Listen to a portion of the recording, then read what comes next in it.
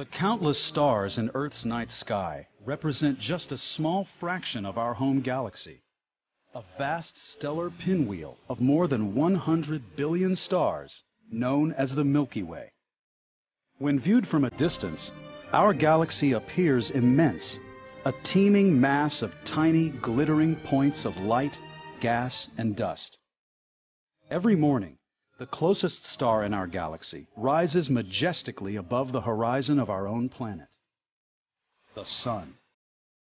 Located just 93 million miles from Earth, our Sun is a 1.4 million kilometer ball of exploding gas, blasting out massive amounts of radiation at all wavelengths.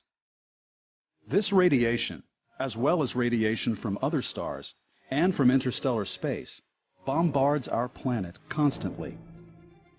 Fortunately, Earth's magnetic field and the ozone in our atmosphere form a protective cocoon around our planet that insulates us from most solar and cosmic radiation.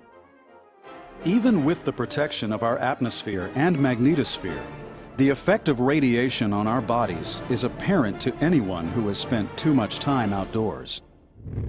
But what happens to our bodies when we leave the surface of Earth to travel in space or visit the International Space Station?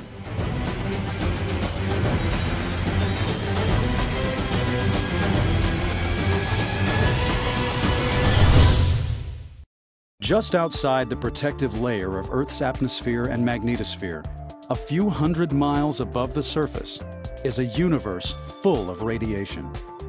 In addition to the solar radiation, X-rays, and gamma rays that we experience here on Earth, astronauts are exposed to even more dangerous forms of radiation once they leave our planet.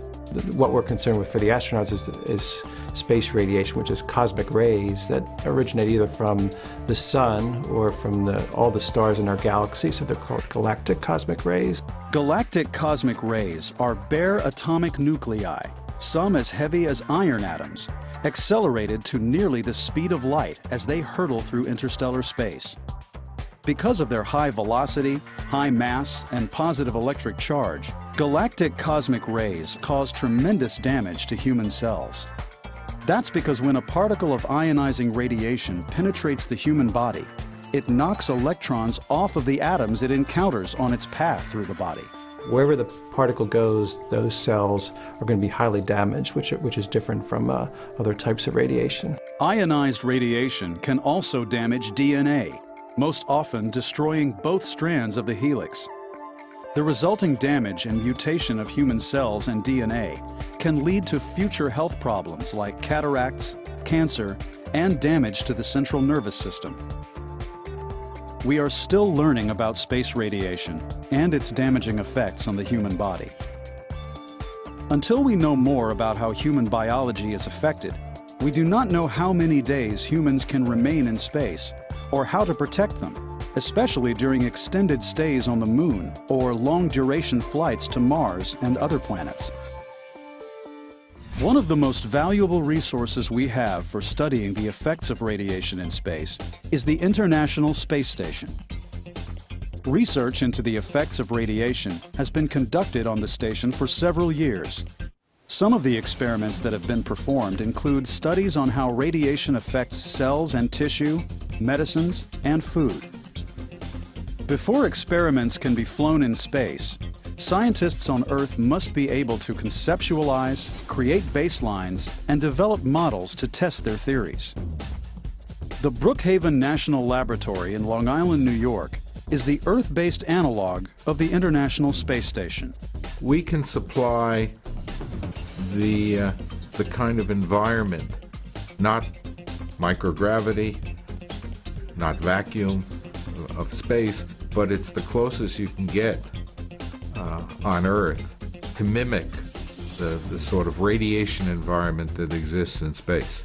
The Brookhaven National Laboratory includes a suite of particle accelerators and colliders. The facility is also home to the NASA Space Radiation Laboratory, or NSRL. We take a particle beam that is either proton or heavy ion, and we accelerate it up to energies that are characteristic of the cosmic rays. And We use that particle beam to irradiate samples of cells and instrumentation, and we see what the effects of that space radiation is likely to be. The types of radiation we experience on Earth, such as gamma rays and X-rays, are relatively low-energy forms of radiation. Although dangerous, they are not as difficult to shield against as high-energy radiation galactic cosmic rays, which can penetrate not only human skin and tissue, but also spacesuits and spacecraft. Radiation exposure on the Moon is very different from that in low Earth orbit. When astronauts travel to the Moon, they will leave behind the relative safety of the Earth's magnetosphere. Astronauts on the lunar surface face even greater risks from the effects of galactic cosmic rays and solar particle events. On the Moon, you have no protection of the magnetic field, and you also have a very short warning, maybe just a few hours warning, so that the solar particle events become the major concern for the astronauts. Scientists and engineers can partially shield astronauts from low to medium levels of radiation while they are inside vehicles and habitats on the lunar surface. 50 years of NASA research has shown that effective shielding from radiation consists of at least 10 to 15 centimeters of materials like water or polyethylene. But nothing can stop high-energy radiation like galactic cosmic rays. The challenge then becomes twofold: understanding the risks involved and finding ways to keep the risks as low as possible. In order to better understand these risks, researchers are studying the long-term effects of radiation on the human body. Astronauts currently spend an average of 6 months at a time living and working on the space station.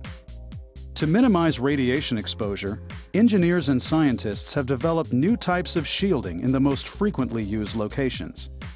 Materials that have high hydrogen content can reduce radiation exposure better than metals, such as aluminum.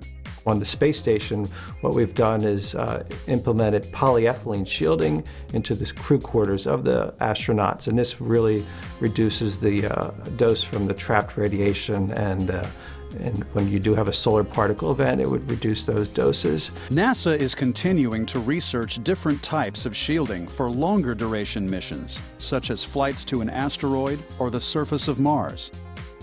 To be effective, the shielding must have enough mass to prevent the majority of radiation from entering the protected area. Shielding is only one element that will protect both current and future astronauts. Nutrition, such as antioxidants from fruit and vegetables, as well as medicines, may also play an important role.